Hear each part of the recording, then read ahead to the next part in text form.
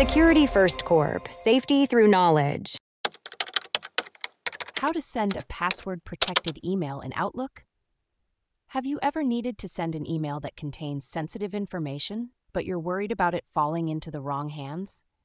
Sending a password-protected email in Outlook can be a great way to ensure your message and attachments remain secure. Here's how you can do it. First, let's talk about the different methods you can use to send a secure email. One of the most common methods is using encryption. Using SMIME encryption to send an encrypted email using SMIME, both you and the recipient need to have SMIME certificates. Here's what you need to do. Start by composing a new email in Outlook. Go to the Options tab, then click on the small icon beside More Options.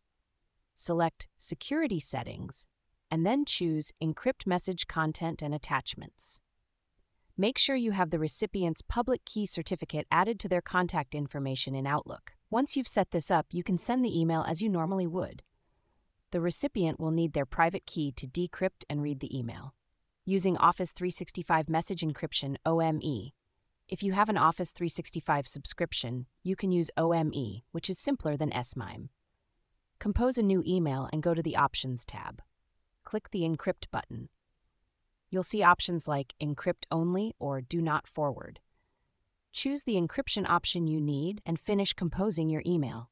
When you send the email, it will be encrypted. The recipient will receive a link to decrypt the message, and they might need to enter a one-time passcode to view it.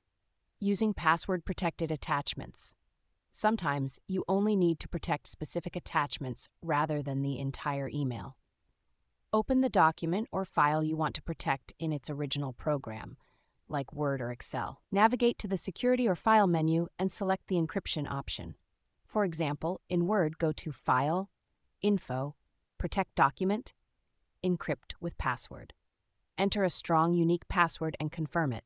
Save the document with the new password protection, then attach it to your email in Outlook. Using #encrypt in the subject line.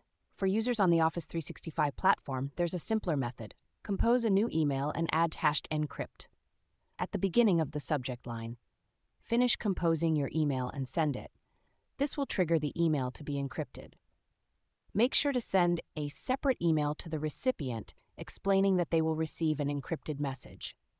Each of these methods ensures that your email and its contents are protected from unauthorized access, giving you peace of mind when sending sensitive information. So, the next time you need to send something confidential, you know exactly how to do it securely in Outlook. Thanks for tuning in to our video. Please like and subscribe and leave a comment below. See you in the next video.